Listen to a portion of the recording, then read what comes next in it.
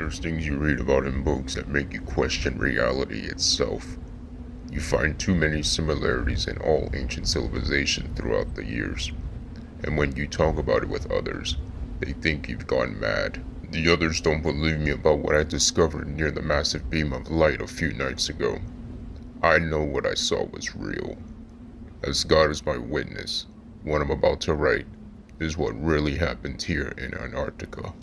From here, we'll search this area for any hidden bases or weaponry left from the war. After that is done, we can report back to our higher-ups and head back home with everything we've found so far. What if in this last day of your research, we find something that is too powerful to handle, like a missile? We first have to see what we're dealing with. Once we have an idea of how to take them out, we ambush them, but only at night. Why nighttime? It makes it easier for us to ambush them while they're asleep and their guards are silenced.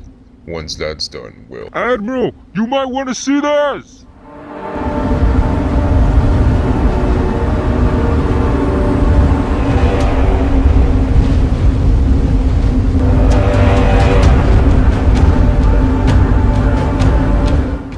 My God, what is that? I don't know, but I've never seen anything like it.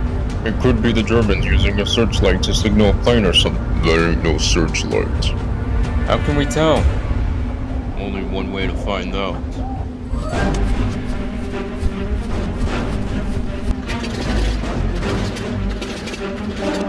If I don't return by sunrise, Sheen Carson will be in charge.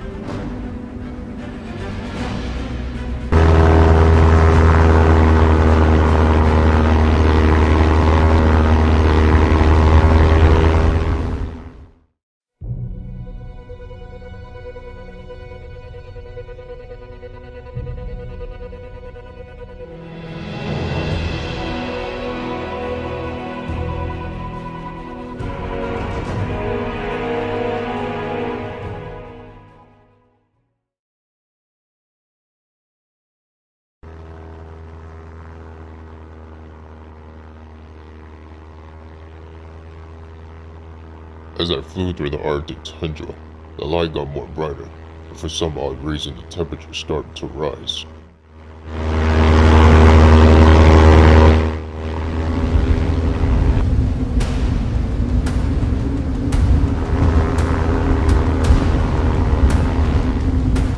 I could have circled back to base, but for some odd reason the light was drawing me in like a moth, and curiosity was getting the best of me.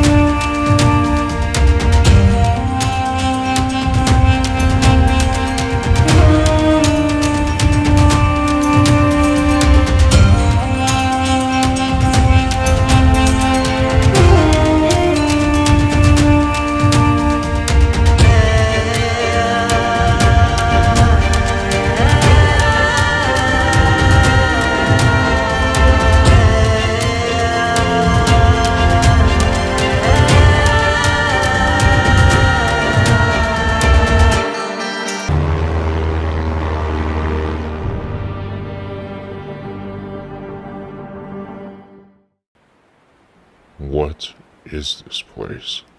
How is it possible for the temperature to shoot up like that? Hello, Admiral.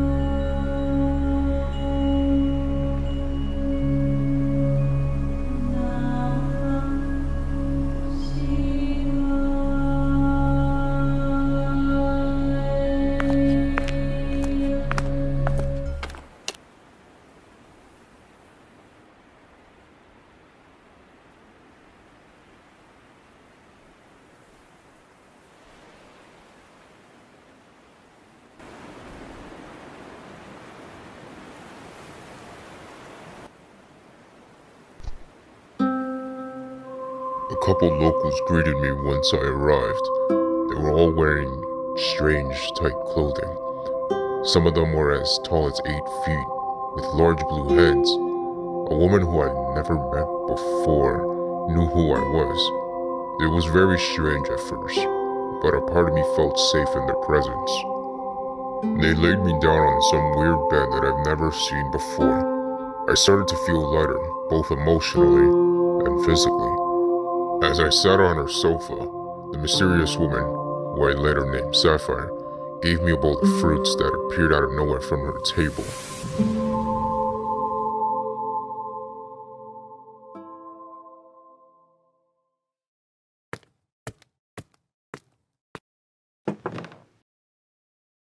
I need to know, where am I? What was that weird bed you put me on? How did you spawn a bowl of fruits from nowhere? And, most importantly, have you seen any other outsiders around these parks? You're a very curious being, Admiral. The world you've entered is known by many names, but one that has been stuck with it the most is Agartha.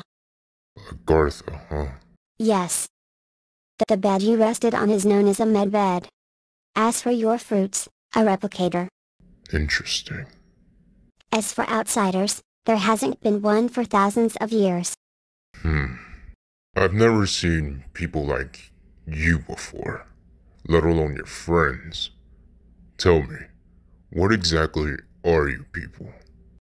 I am a Pleiadian. The man with the sapphire skin is a Arcturian. We're celestial beings from different worlds who settled in this planet many years ago. Okay, was not expecting that answer. But if you're beings from a different planet, why are you even here? There will be a time when all of humanity ascends, and when that day comes, evil beings from different worlds will vanish, and a new era of peace and light will be born.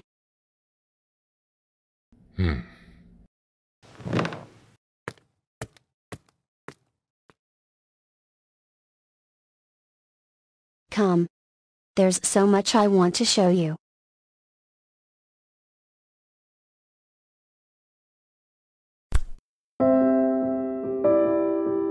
Movies will always push this fear over everything that was different. But my journey today shows that if you don't explore the unknown, you'll never know what amazing wonders you'll discover, the people you meet, and the moments you create.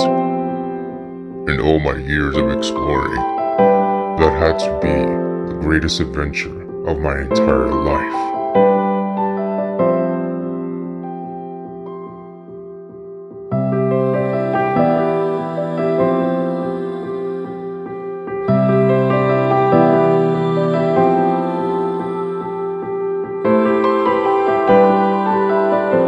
Will anyone believe me? Probably not. Will I ever return to Agartha? Only time will tell. But I do know one thing.